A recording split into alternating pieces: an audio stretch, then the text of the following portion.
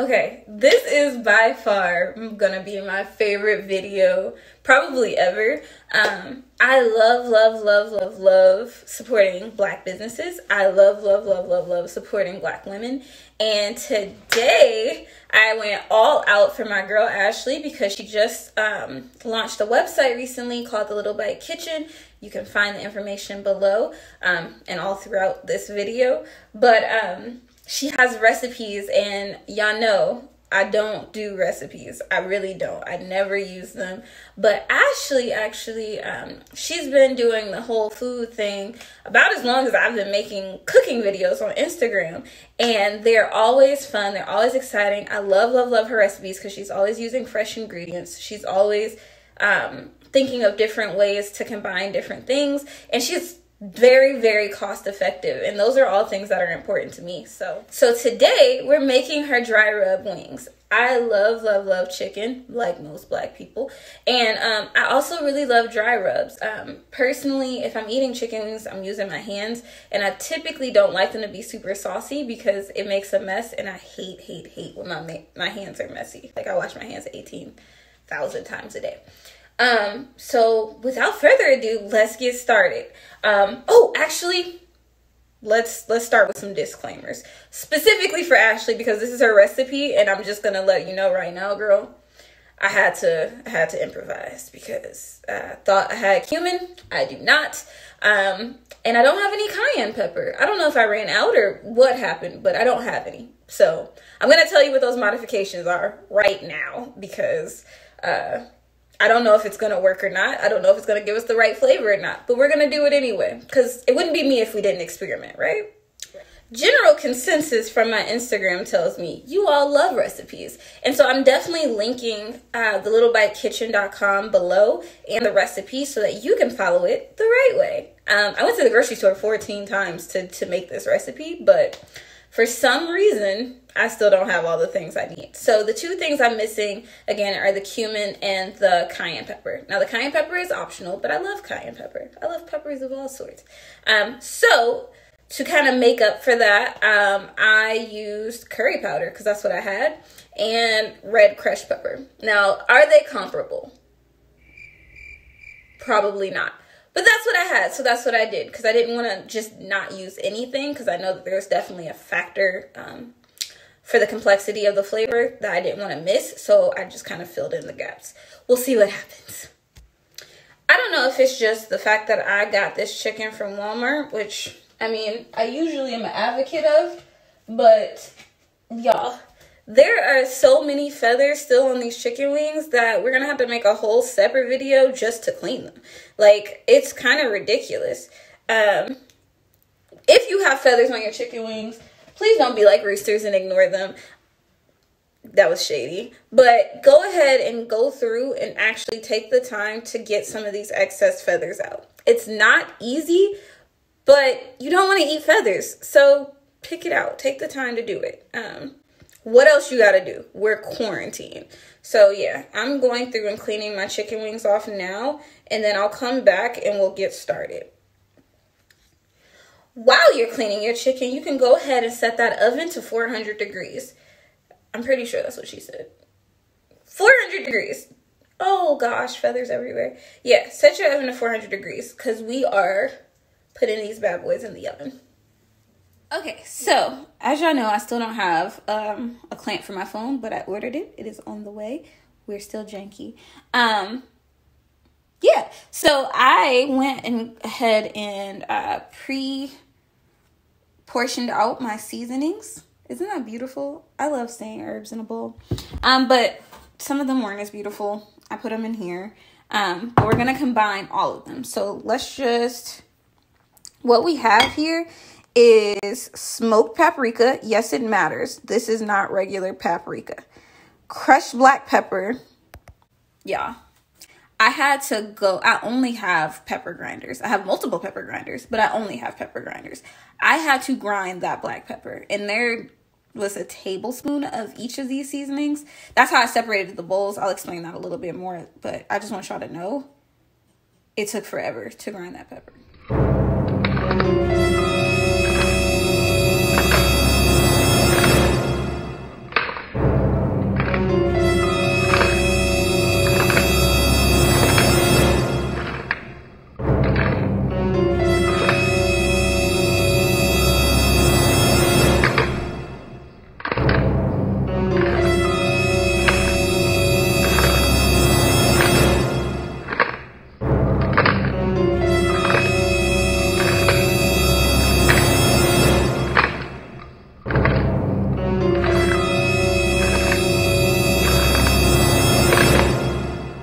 So this recipe was super simple. I actually really love that about it. A lot of the meals on the Little Bite Kitchen are really simple for beginners, but they still have that like feel to it that makes you feel like you did something in the kitchen, you know, better than making top ramen, right?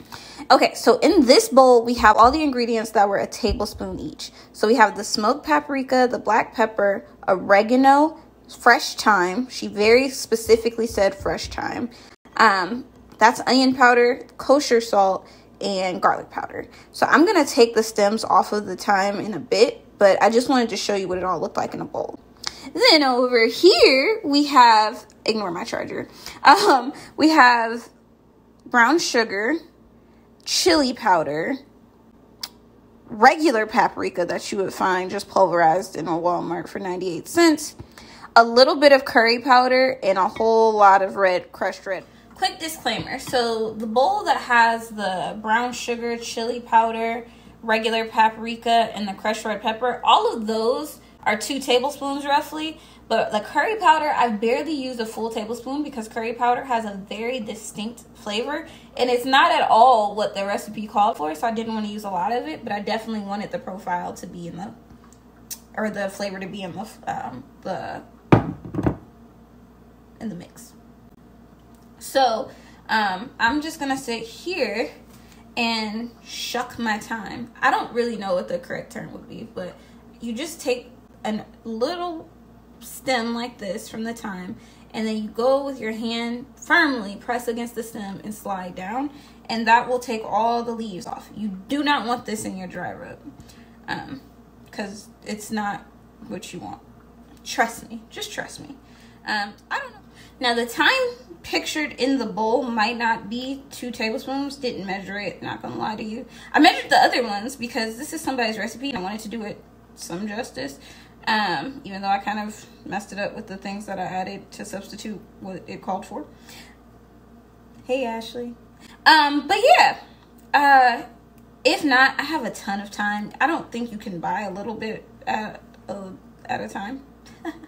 Anyway, so I'll just add more, but it's nice when you have everything kind of still in piles in the bowl, because you can kind of, this is a great time to learn what a tablespoon looks like, because you can look at the piles in the bowl and compare, like, does this look like the same as what I measured in the other piles? So this is a great time to take it in and make it a teachable moment, and you can learn how to measure without being without using a measuring cup or a measuring spoon. So yeah.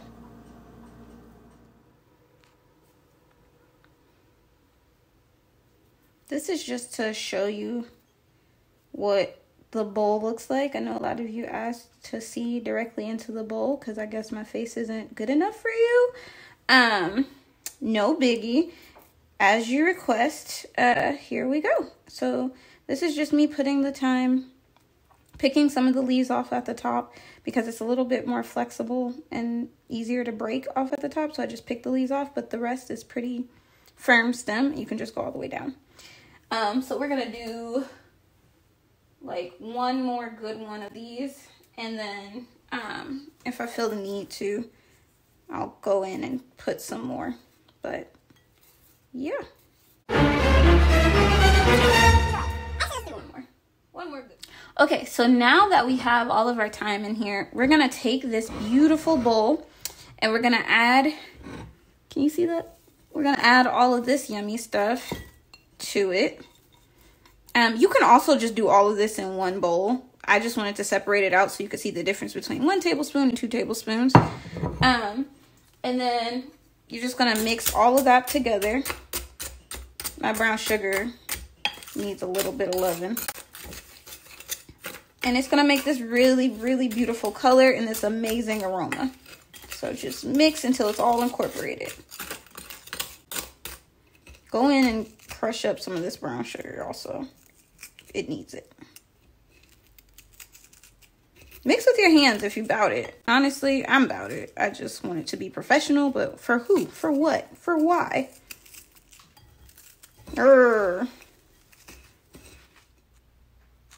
Okay, I went all Hulk smash, hence the that indicates that I'm really getting something done, guys. So we mixed it all in, and I kind of went back through because I would rush through my thyme picking, and I just kind of find some of those stems that kind of fell through the cracks, I guess, and get some of those out of there. Not a huge deal. I don't think so, at least, but all right, we have a ball game. We have a dry rub. So now it's time to add to our chicken. Again, this is a super easy recipe, and I'm really, really happy that I actually put it on here because it's going to be delicious. It smells amazing. Okay, so I only have 4 because I use whole wings, and she said to use a bag of frozen party wings, but I already had whole wings. So reading is fundamental, guys. Read recipes. Anyway, so I'm just going to take it little by little, and what we're going to do is just add our dry rub. Now, these wings were frozen because I put things in the freezer after I buy them, if I'm not going to make them right away. But I thawed them out, and then I patted them dry. So we're just going to take it little by little and kind of make sure that they get fully incorporated, covered, whatever. You know what I'm trying to say. I get so tongue-tied on camera. It's terrible. So then we're going to throw in a few more. And then we're going to add a little bit more. And you can take them out as they get mixed in and put them on what I'm going to tell you to put them on. Just give me a second. Hello. I have no shame about zooming in on my ashy hands. It means I'm washing them. And I am. So I don't care.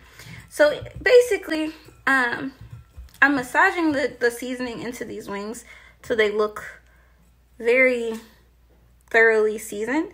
And then what we're going to do, she was very helpful with this. I do recommend it. She recommended it as well. You take a baking sheet like so, and you line it with foil. And then what you would want to do is take a wire rack and set that on top of the baking pan, and then put the wings on top of there. That'll help it get fully crispy. But we didn't do that because I don't have a wire baking rack. So I'm going to just put the wings onto the pan and pray for the best. And she said she didn't use a wire rack either, if I read that correctly. So we're going to do that, and then we're just going to put them on broil for extra. So yeah, the broiling will help with the crisp factor. Another thing that you can do, I don't know if this is common knowledge or not, but what I like to do is add a little bit of baking powder to whatever, if I was using flour or whatever, onto my chicken seasoning, and that actually really helps with the crispiness of the skin as well. So you could add a little bit of baking powder. I would say maybe a teaspoon or 2, and that'll help as well. I didn't do that this time because I really want to see how they come out as is, but we'll try that next time with a different recipe. Okay, let's look at it. Okay, so we have our foil lined sheet, and we have our wings. I'm just going to set them as nice and neatly as I can onto the bag, and then I'm just going to top them off a little bit in places where they look a little bit lighter. No real reason, no real need. Just wanted to do that. And then we're going to try to squeeze one more in here, like one more baby one. Well, this isn't a baby, but I think we can make it fit. And voila, we have wings ready for the oven. So what we're going to do now is take these and put them in the oven, see how they do. And then I actually have more wings. I'm going to try a different method for those because I'm really curious. All right, so I had about a lot of wings left over because I bought a party pack, just not a frozen party pack. But yeah, so I have a lot of wings left over, and so I'm gonna try a different method. So I just took the little bit of seasoning that was left over from the ones that I did add, and I added the chicken to it. And I'm just gonna let that lightly season it. It's not gonna cover it really well, but I'm gonna let it just kind of lightly season these wings. And then I still have some seasoning left over. Perfect measuring sizes. Shout out to Ashley for that, because I thought I might have had too much chicken, or it wouldn't be enough seasoning for someone who likes a lot of seasoning or flavor. But it looks like it's going to be the perfect amount. You don't want to over season anything. I think people of color tend to do that a lot. But when you get involved with fresh herbs and spices, you can go a little bit heavier on the stuff without MSG. Okay, so here's my wings. Not as colorful or as coated as the ones that went into the oven. They're in the oven on 400 degrees, baking their little hearts out. But they're seasoned. These are seasoned pretty well. And so what I'm going to do is take my cast iron skillet. Do I want to use the cast iron skillet? Yeah, we'll use the cast iron skillet. And what I'm going to do is I'm going to take that and throw some butter and a little bit of oil. I don't know if I'm going to use olive oil or canola oil. It'll be a surprise to both of us. And then I'm going to put the wings in there, or put the rest of the seasoning in there, and create like a coating that I can pour over, kind of like a sauce for the wings. So I'm going to try that and then put those in the oven to give them an extra crispiness. Let's see what happens. Chicken wings work. So we're going to do like a shallow pan fry. So I'm just going to add a little bit more. This is canola oil. It's really not going to make that big of a difference. I'm going to add a little bit more. You want it to be about, I don't know, deep enough that like you can cover the bottom of the chicken if you need to. So I'm just going to take that and let that get a little bit hotter. And then we're going to dump the chicken wings in, fully cook them, then come back and do the butter seasoning sauce thing that I said. We're extremely experimental. So we're just gonna take these like so.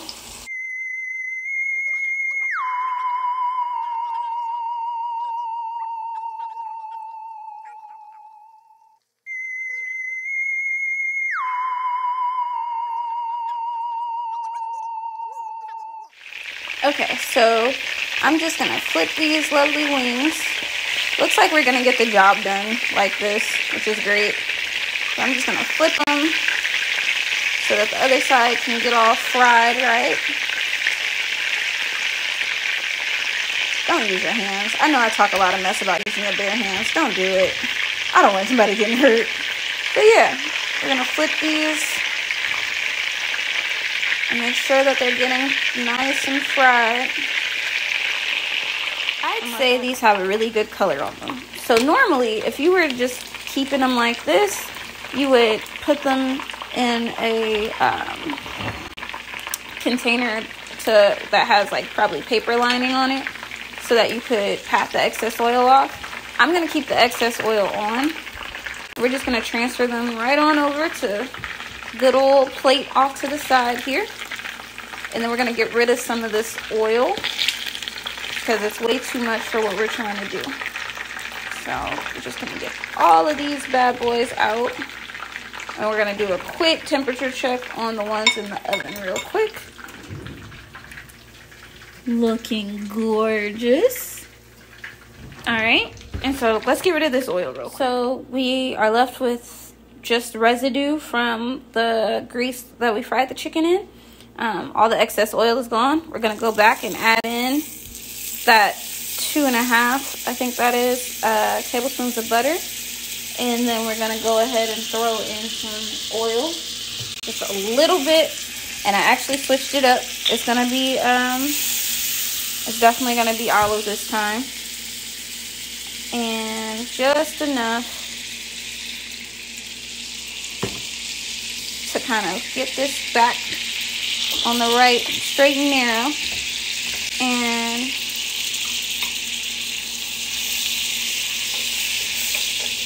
get some of that out of there so we can take that thyme leaf out. And let that kind of sit and pick up everything, that all the drippings in the pan. So now we have like this boiling butter bath, and we're gonna just take the rest of our seasoning, throw it in like so. And let's add about 2 more tablespoons of butter. We added more butter, and we drizzled a little bit more olive oil, just to, like, you'll see, like the seasoning, the dry seasoning needs to get fully lubricated with butter and oil to create like our sauce. So then we're just gonna take our wings and throw them back in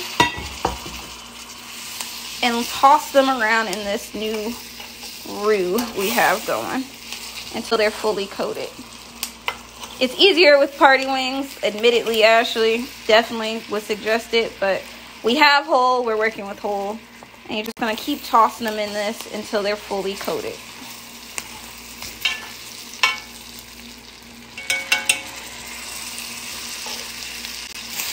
You're gonna want to scrape up all that excess at the bottom, like so, and toss, toss, toss, toss. So it looks like our dry rub wings are ready to come out. I'm just gonna, now, I didn't toss them in oil, so you're gonna see some burnt herbs here. But they actually smell and look amazing.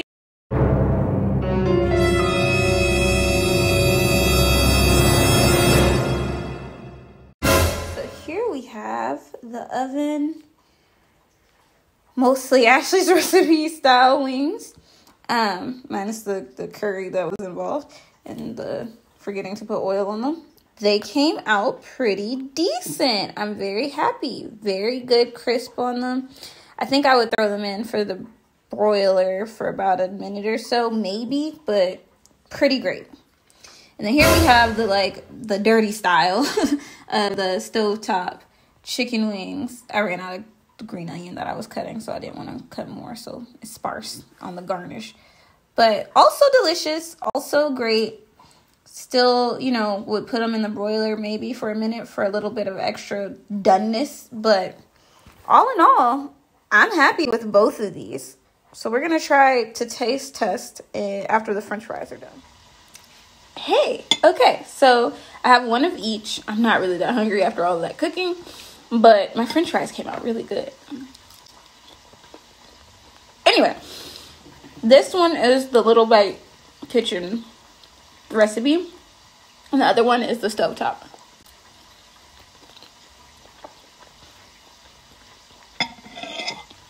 Eating on camera will never not be weird. I love, love, love the flavor on these. Love it. I was about to eat some more, but we gotta try the stovetop one.